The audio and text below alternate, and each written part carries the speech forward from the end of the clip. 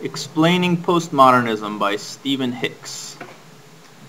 So if you've been watching this channel for a while, you know that I have never said that a book is a must-read, but this one's a must-read, especially for libertarians. It'll put into context centuries of important philosophical thought that informs the left.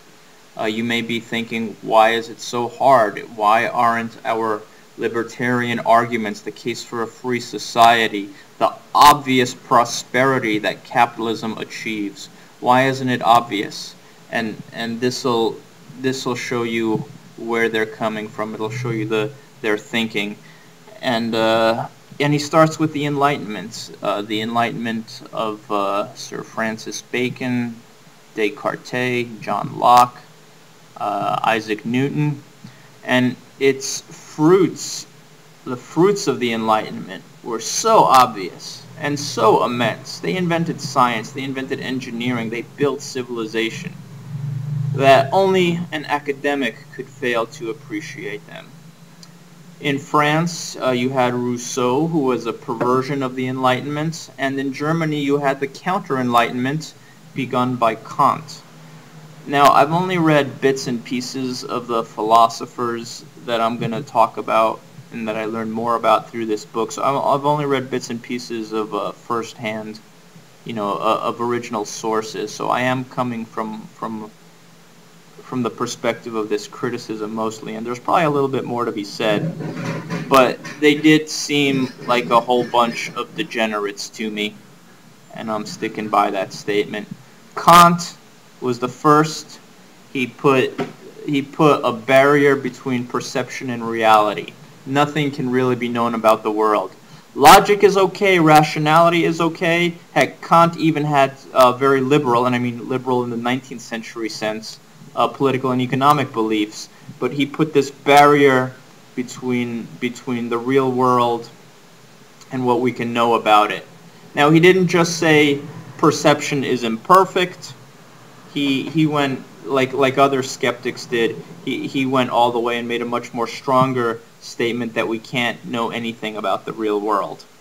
So yes, our thoughts can be logical and rational, but they're disconnected from the real world.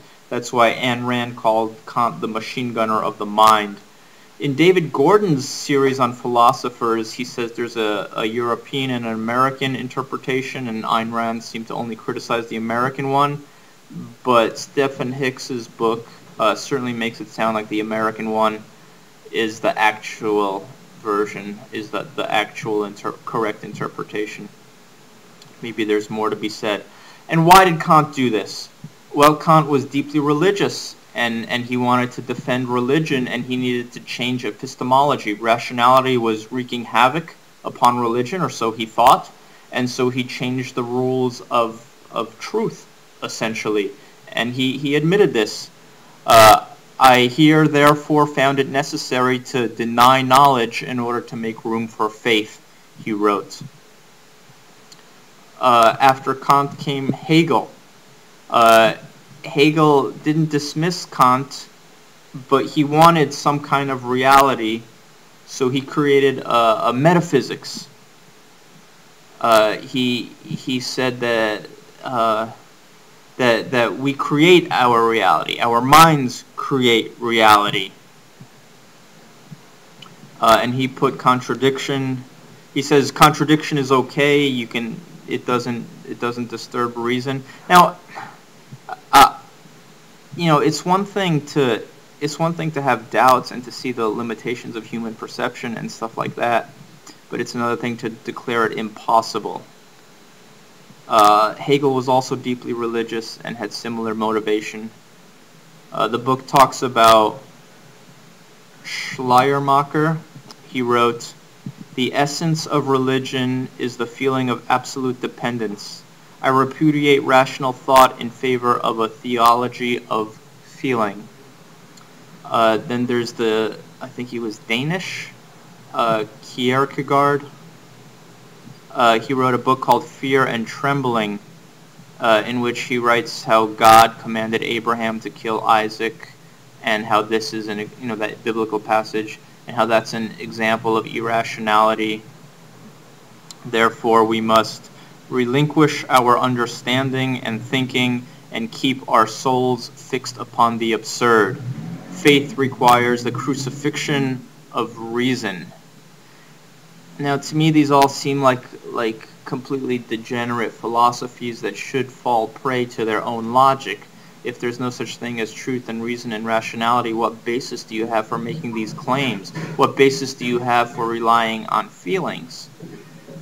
The book also talks about Schopenhauer and Nietzsche, who are also reality and reason denying degenerates, but they were also atheists. So they followed in the tradition of these theists who began their skepticism in order to preserve religion, but Schopenhauer and Nietzsche happened to be atheists. We go into the 20th century with Heidegger. Why is there being rather than nothing? He says that conflict and contradiction are the deepest truths of reality. Which, it's fine. You can't answer these questions. I don't think have sufficient answers. Why is there something rather than nothing? But just because you encounter contradiction doesn't mean you throw out the whole rational mind. It doesn't mean you throw out reason when its gifts are so obvious.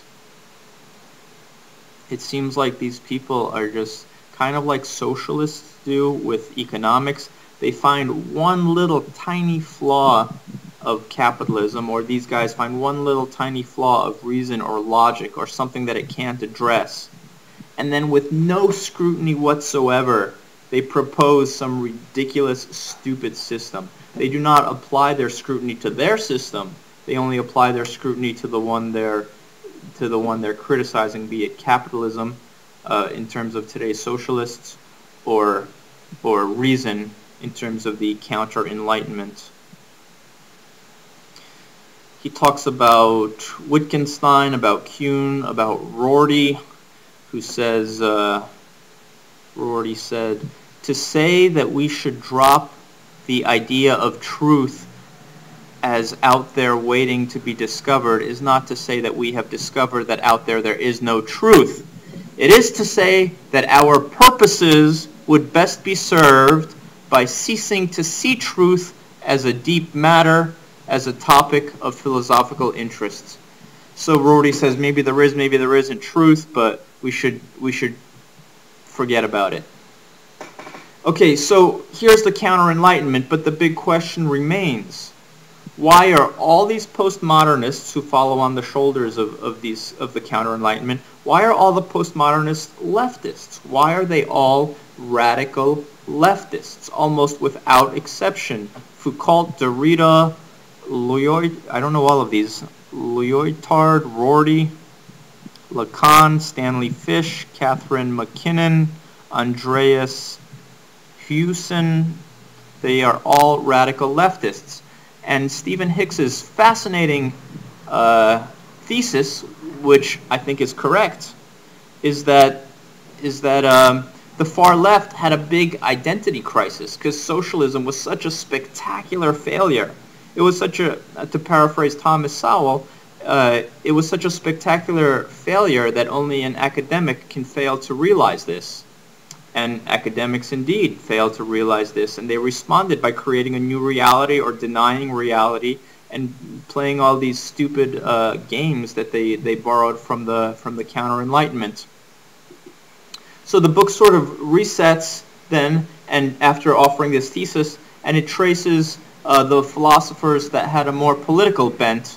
Rousseau, who was a horrible, horrible human being, it seemed, he wrote things like, all the subsequent progress has been made in appearance, so many steps toward the perfection of the individual, and in fact toward the decay of the species. He views progress as decay. He views civilization as decay. The state ought to have universal compulsory force to move and arrange each part in the manner best suited to the whole. This is Rousseau.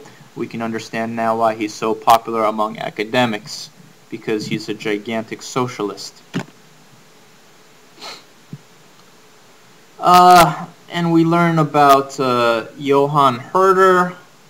I am not here to think, he wrote, but to feel, live, and socialism. We learned about Johann Fichte, who I'd heard about first in the wonderful podcast called School Sucks podcast. Great material coming from there. And this was an interesting bit of history too. The unification of Germany came from a fear and humiliation at the hands of Napoleon. So the Enlightenment happened in England. Rousseau perverted it in France, and it was Rousseau's followers who gained control, especially towards the end of the French Revolution.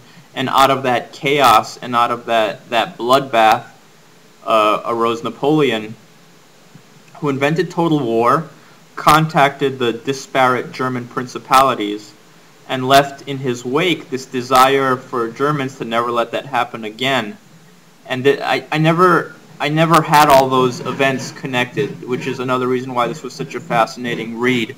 And Johann Fichte, following Herder, was just calling for this unification of Germany, and Fichte created the modern public education system. That's almost identical everywhere in the world. It was Johann Fichte was the intellectual force behind its creation. We learn about Joseph Goebbels saying basically National Socialism and Marxism are the same. There was kind of a struggle who could claim to be the left, who could claim to be the right. Eventually the Marxists ended up on the left and the National Socialists on the right, even though they were very, very similar. There's an observation by Hayek of American students returning from German universities, not sure if they were National Socialists, meaning Nazis, or Bolsheviks, but absolutely sure that they hated the free market. Again, it is so obvious that National Socialism and Bolshevism are very similar, and that Nazism is not capitalism, even though I was taught that at the University of Iowa, that the Nazis were pro-capitalism and the Marxists were pro-socialists, and what we really need is a balance between the two.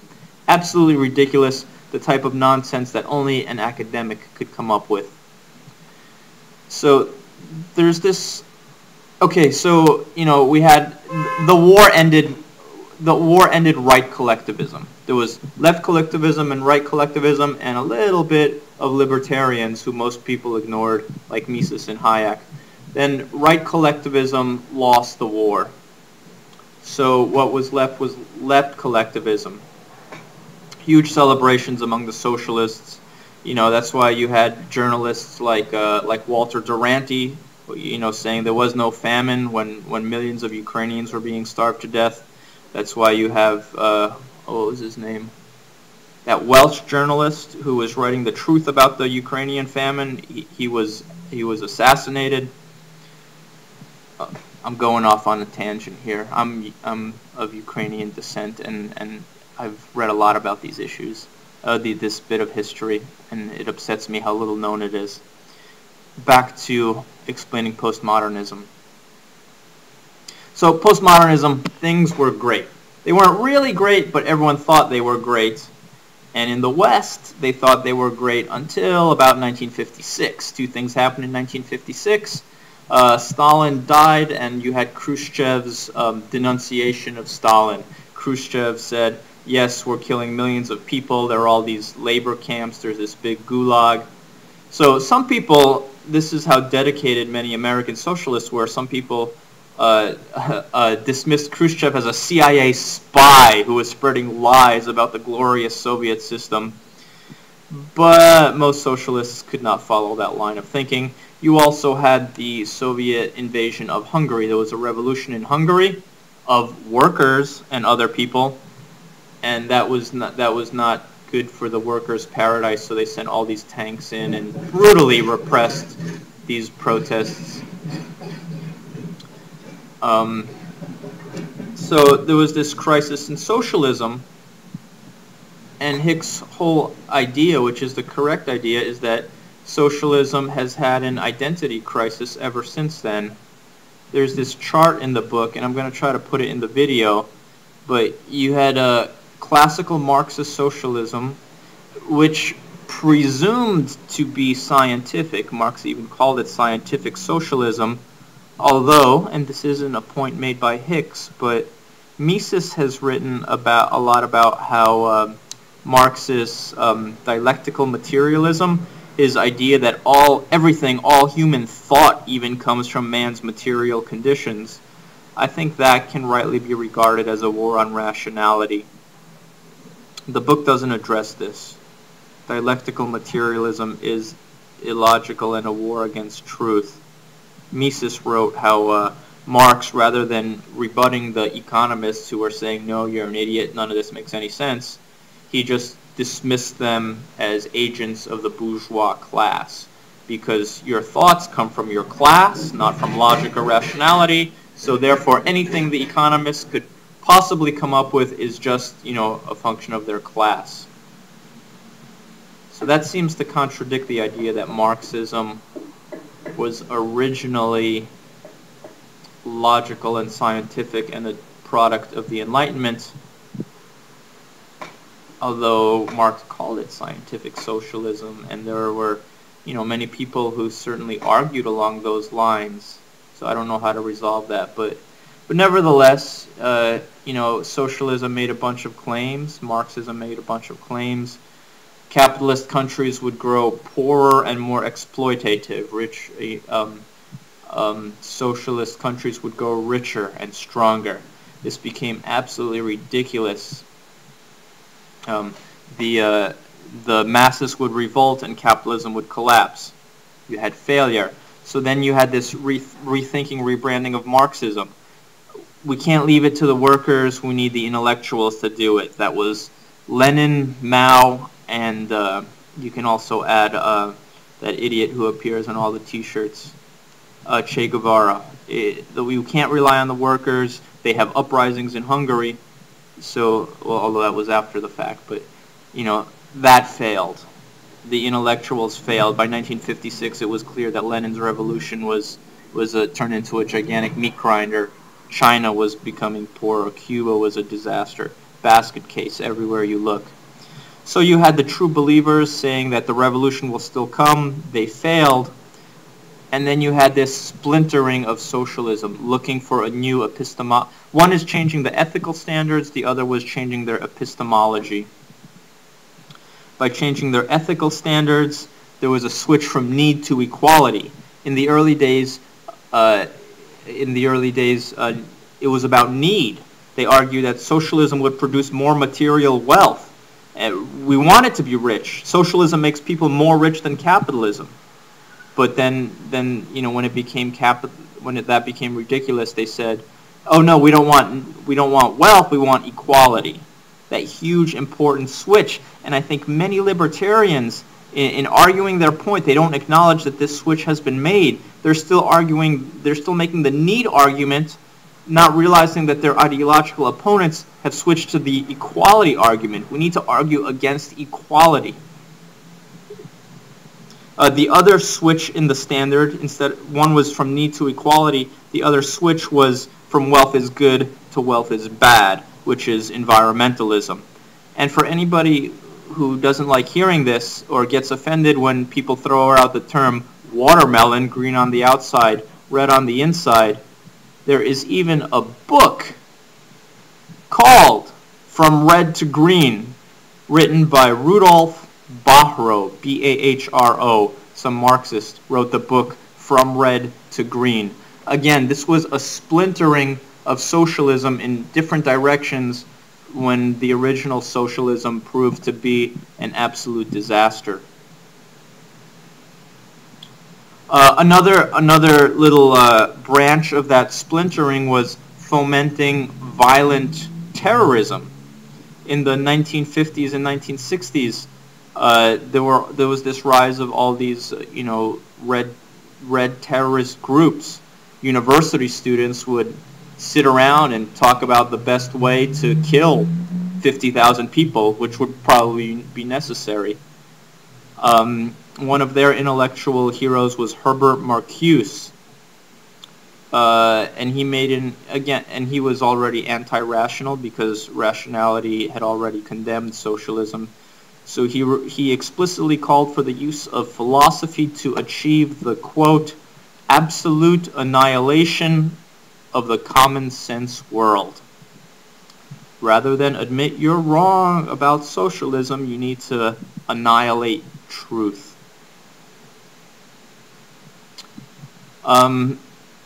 So this was the new left, the new violent left, just calling out for these terrorist groups to lash out. And by the 70s, they were all either arrested or dead or lost interest. And Herbert Marcuse was asked in 1974 whether he thinks the new left is gone, and he said, "I don't think it's dead. It will resurrect in the universities." And it did. It's always the intellectuals. You had Foucault, you had Lyotard, I don't know his writing at all, Jacques Derrida, and Richard Rorty.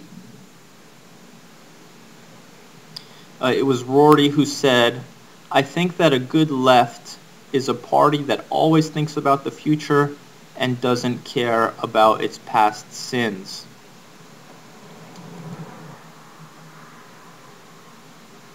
So today we are left with postmodern contradictions. We've all heard them. We may not know them under this label, but we've all heard them. On the one hand, all truth is relative. On the other hand, postmodernism tells it the way it really is. This philosophy, like the whole Counter-Enlightenment, should fall prey to its own logic. If truth doesn't exist, on what basis are you making these claims? Continuing with the postmodern contradictions. On one hand, all cultures are deserving of respect. On the other hand, Western culture is uniquely destructive and bad. Values are subjective, but sexism and racism are really evil. Technology is bad and destructive, and it is unfair that some people have more technology than others. Tolerance is good and dominance is bad, but when postmodernists come to power, we're going to dominate the hell out of you. Postmodernists say that the West is deeply racist, but they know very well that the West ended slavery for the first time ever, and that it is only places where Western ideas have made inroads that racist ideas are on the defensive. They say the West is deeply sexist, but they know that Western women were the first to get the right to vote, contractual rights, and the opportunities that most women in the world are still without. And lastly, they say that Western capitalist countries are cruel to their poorer members, subjugating them and getting rich off them, but they know very well that the poor in the West are far richer than the poor anywhere else, both in terms of material assets and in opportunities to improve their conditions. Now, Hicks specifies 3 reasons why are they making these blatant contradictions. Like a 5-year-old can notice these contradictions. I think his 3 reasons can be summarized into 2 reasons, evil and stupid. Evil meaning it's Machiavellian, they know they're lying as an excuse to weaken the opposition and come to power.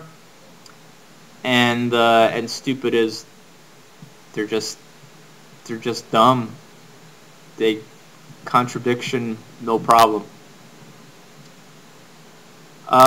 He makes now Nietzsche, I think for the most part, was kind of also a degenerate. I mean, he was brilliant. I think he was a genius. He was a degenerate. I think his philosophy is full of contradictions, which he would probably celebrate, and it's just a collection of aphorisms, sometimes contradictory aphorisms. But towards the end of the book, Hicks uses Nietzsche. A quote from Nietzsche to accurately describe the postmodernists, and it kind of interested me too as a writer. He says that language is the weapon of the weak. Words are the weapon of the weak. And I thought about this for days after reading it, and I think he's right. Aristotle was trying to justify himself. Machiavelli was ousted from society and was trying to win his way back in. All these writers, they write because they're outcasts. The rulers just rule, but all these great thinkers who've been ousted, they're the ones who need to write. So these postmodernists, they're the socialist losers, and so they write. And he also uses Nietzsche's term resentiment, which is like resentment, but stronger, resentiment. And he says since they can't have their way, they want to burn down the world. He writes, like postmodernists, Iago, that's from Shakespeare's Othello, Iago's weapons were words. The only difference, the postmodernists are not so subtle in their intended targets. Alright, 25 minutes. Alright, so why is this book important? Well, it puts all these philosophers and all this intellectual history into context. Great, connected a lot of ideas. Connected a lot of ideas from Rousseau to the unification of from Rousseau to Napoleon to the unification of Germany. Fascinating.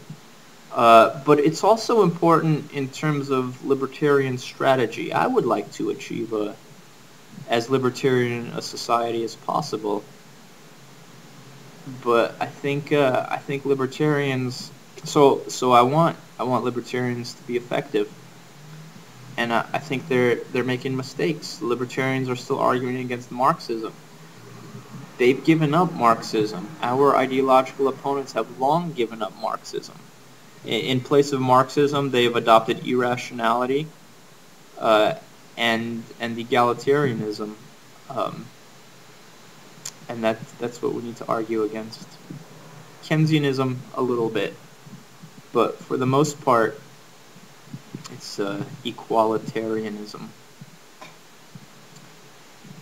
And that's all for now. Have a great day. Thanks for listening.